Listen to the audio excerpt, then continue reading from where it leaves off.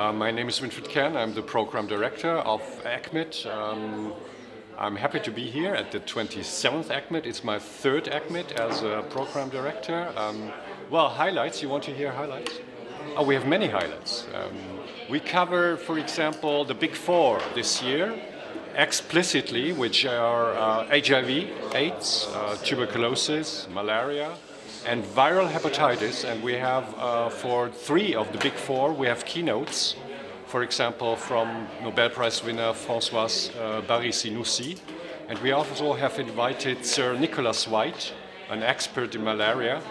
And we are very proud to have Professor Wenhui Li from China, who had discovered the hepatitis B receptor, which gives a great chance to develop new drugs against hepatitis B, which we really need to eliminate the disease and eradicate the disease from this globe. We have many other highlights, just to name a few, for example, antimicrobial stewardship. So instruments with which you can individualize treatment and prevent further development of antimicrobial resistance.